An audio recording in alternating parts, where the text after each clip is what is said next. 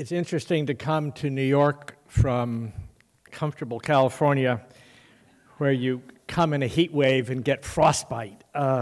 Sitting in these rooms, I hope we get some motion around here, perhaps some excitement. I want to thank Marcy and Rich and others. I wasn't at the last Tarrytown meeting, but I've been working with Rich on this project for a number of years. I'm going to be rather rapid in what I'm going through today, and I apologize. The slides will be available. And I know that some of the things I'm going to be talking about are somewhat new to people here. They're not in the heart of what we usually think about with biotechnologies. If this works, it's going to be like a bullet train going very quickly through things. If it doesn't, it'll be like Amtrak. I'm going to be very concrete and focus on this example of organ transplantation. We've had some very excellent introduction to the general principles, and I'm going to try to give some specific things. I'm going to try to talk about 5 things, give you a little background on why organ transplantation is a reasonable topic for us to talk about, the initial efforts to bring ethics to it, both nationally and globally, that have left us with a good deal of improvement in the field, but still a spreading stain of unethical practices, and then I'll conclude by looking at some of the remaining challenges. So why talk about organ transplantation?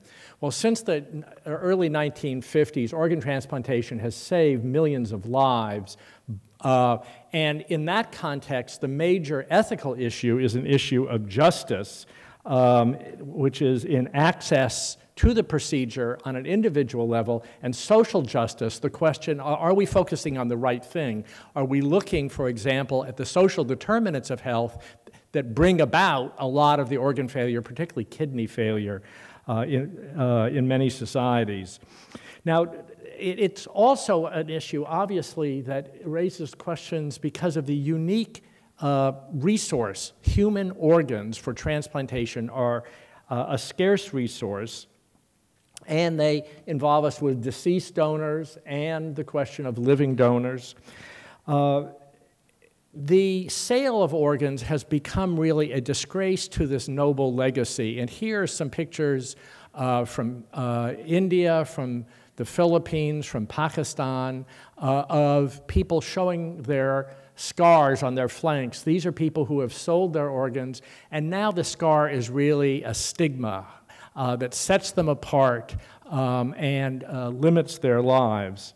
So some of the initial efforts to stop organ sales began in the 1960s in the West. For example, in the United States, our Uniform Anatomical Gift Act goes back to 1968, treating organs as a gift, not a commodity. The issue became an issue in the United States in 1983 when a doctor in Virginia said he wanted to set up a program to bring people, mostly from Latin America here, who would get money for their organs and it would solve the problems. There was a very rapid instance of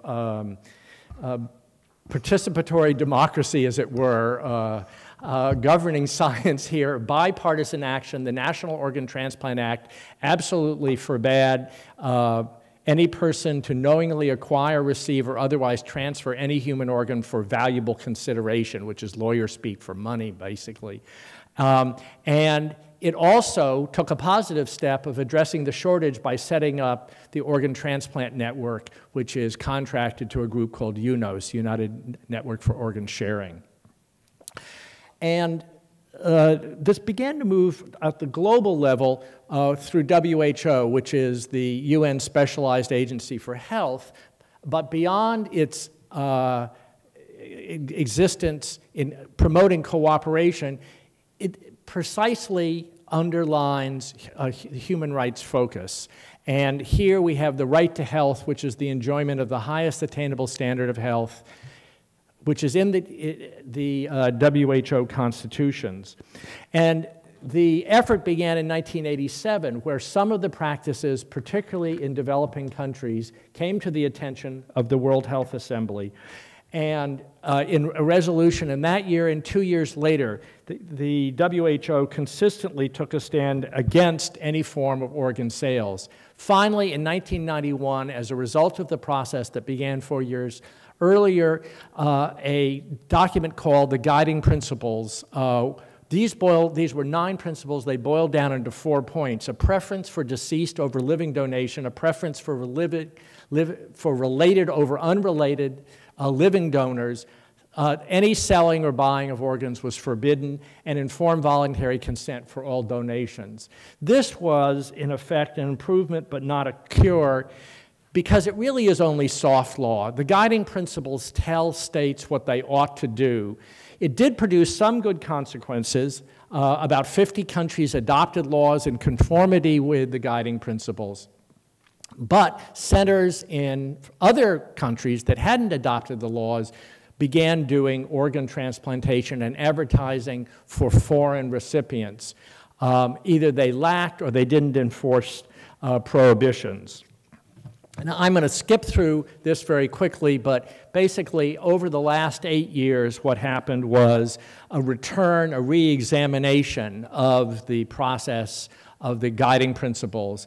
And in 2010, the adoption of a somewhat expanded set of guiding principles that takes into account more about cells and tissue transplantation and adds 2 principles. The principle number 10 is on increasing safety of the materials being transplanted, and number 11 about organizational transparency. And this is an example of guiding principle 5. It says that cells, tissues, and organs should only be donated freely. So what's the situation today? Transplantation is not limited to a few developed countries. It occurs in over 90 countries around the world. In 2009, there were more than 100,000 organ transplants. There are probably more because not all countries have great records. This is about a 4% increase over the previous year, but it's only about 10% of the need is being met. So what are the opportunities for addressing the problem? Well, the first challenge is that there are now forces, particularly Dr. Sally Satel of the American Enterprise Institute, who are claiming that the market is the right way to close the gap. The claim is really false, and we have to confront this. It isn't true just on utilitarian grounds. The payment will drive out volunteers. We know that where it's permitted, there is little altruistic donation, and if there's been a deceased donation program, it basically withers. It doesn't promote autonomy. The people who sell organs are the same people who sell their children. These are people who are acting out of desperation, and they're soon back economically where they started and almost universally regret having made the sales, which stigmatize them. And there's also, of course, the problem of injustice because it's the poor who are the sellers, not the recipients.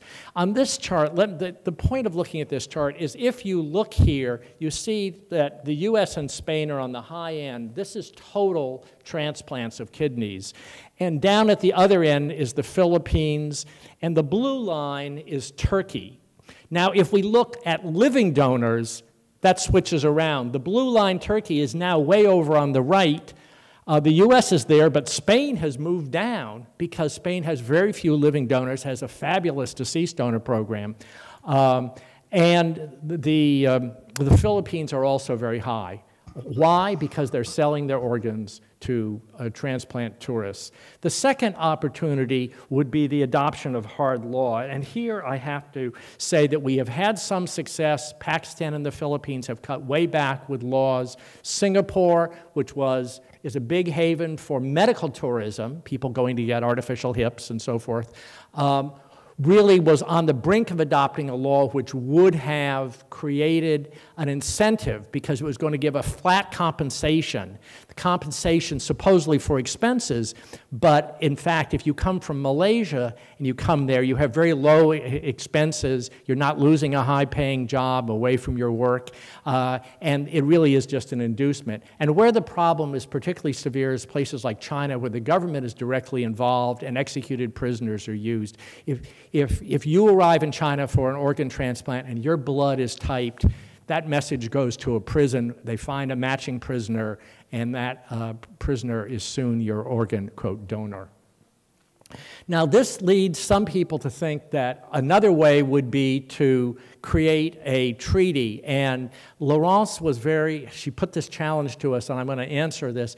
I think it may be possible in the European context, but our experience with cloning is a reminder of the difficulty of doing it at the UN. I was at WHO when we did the Framework Convention on Tobacco Control, and that took 5 very arduous years, millions and millions of dollars, and a lot of arm twisting. I do not see an incentive to do that on organ transplantation right now. I think there are other mechanisms that already exist. The UN Office on Drugs and Crimes has reported to the Conference of the Parties on the UN Convention Against Transnational Organized Crime that trafficking in persons encompasses trafficking in organs. So we can use mechanisms that do already exist that are hard law.